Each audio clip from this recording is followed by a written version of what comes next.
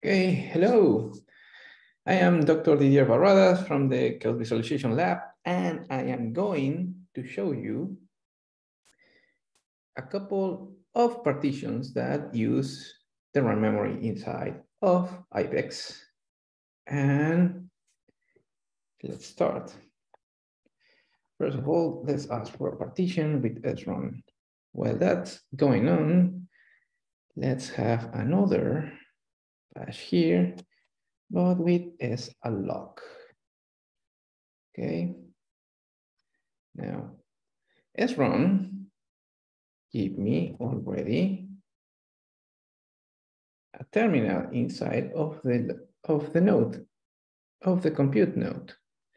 If you see, I was in the login node, and because I asked with --pty bash terminal, and then to log in inside of this compute node. If we do sq -u user, you can see I am running two different jobs. One that is called interactive, which is the salloc one, which is here. But if you see with salloc, I do not have entered the compute node. So here I have to do SSH and enter the compute node, okay? Let's go to SRAM. SRAM's name is bash. Now, where I am in my home directory, yes. Let's create a demo folder. Okay, inside of demo folder, let's do touch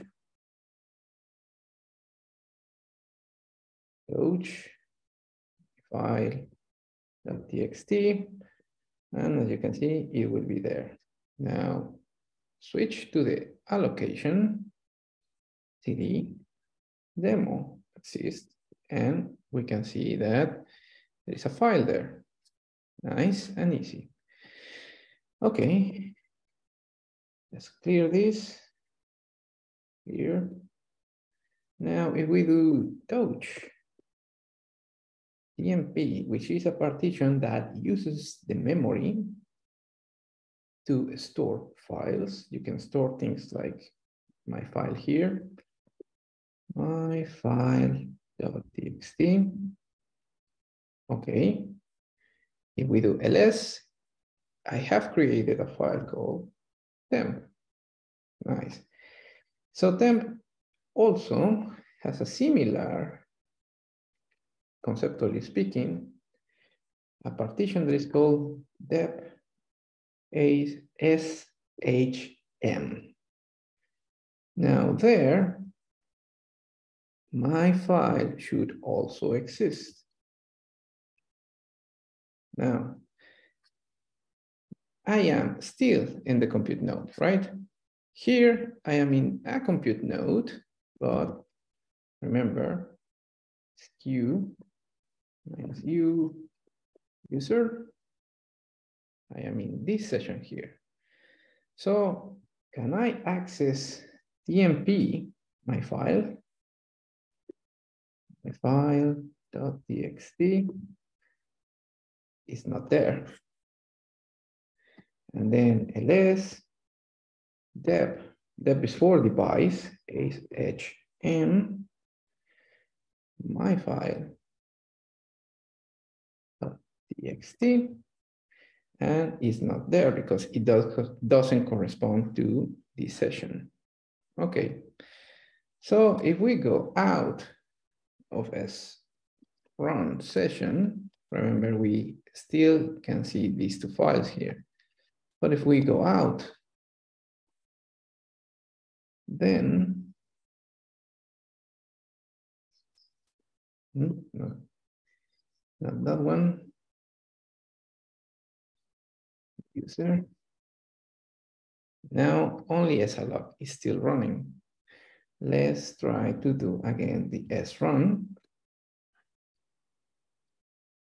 While that is happening, let's go to salloc. In salloc, we can do the same thing. Touch, and then let's do a file there, and touch ASHM. Okay. Let's clear this. Nice. And then let's log out from here. Okay. Now, if we go with slog, the path difference is that the job is still running. Nice. Now let's go back to srun. Here in srun, I'm back into the login into the compute node, which is another compute node. So understand the reason that if I do this, the file doesn't exist. If I do this, the file doesn't exist because these files lived in the RAM of the session. And now, after the session was logged out and killed, it was gone. What can happen if we do the same, but with slog? Now, SSH to the compute node. We're back. Now, let's see. TMP, my file is still on, and deb device and shim, my file is still there. This is because the session hasn't died. So the RAM memory attached to this job is still on. So here, it doesn't matter if I log out. SQ.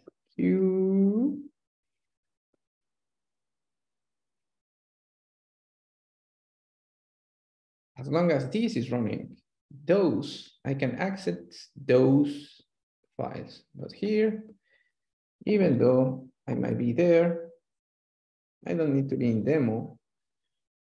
But in demo, I can see that the file is here. But for the other two files, I cannot find them. We log out.